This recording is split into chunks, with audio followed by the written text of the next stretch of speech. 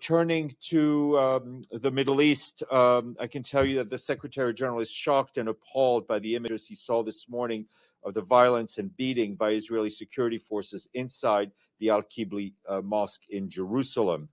At a time of the calendar which is holy to Jews, Christians, and Muslims, this should be a time for peace and not violence. Places of worship should only be used for peaceful religious observances. And you may have seen that we also had a statement from Tor Wennesland, the special coordinator for the Middle East peace process, which was issued earlier this morning. He said he too is appalled by the images of violence inside the Al-Qibli Mosque and disturbed by the apparent beating of Palestinians by Israeli security forces and the large number of arrests.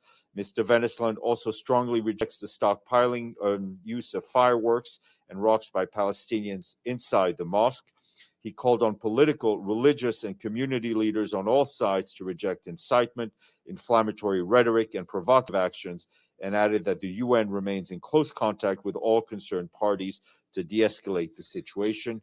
His full statement was shared with you much earlier today. On a related note, we and our humanitarian partners stand ready to help ensure the restoration of medical services as soon as possible at the Haram al-Sharif Temple Mount compound.